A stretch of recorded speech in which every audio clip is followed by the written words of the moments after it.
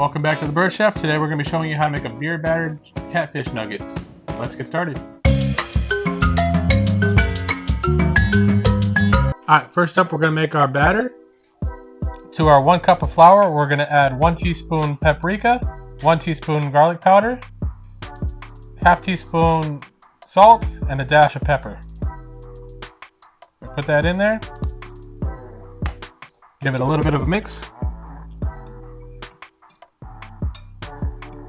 Make sure those flavors get fully incorporated into the flour. We're going to crack in our egg.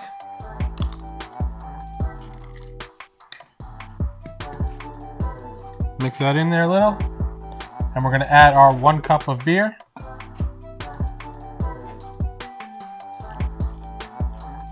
And we're going to blend it all until it's nice and fully incorporated and no chunks.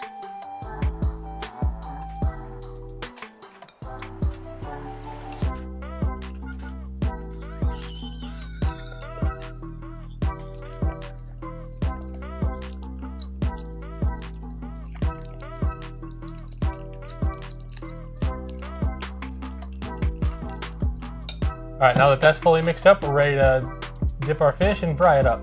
Alright, first up we're going to take our catfish and we're going to dip it in our tapioca starch with lemon pepper.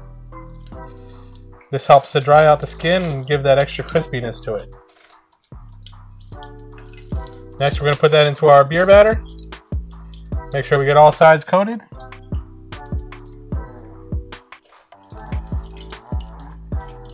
Let the excess drip off there.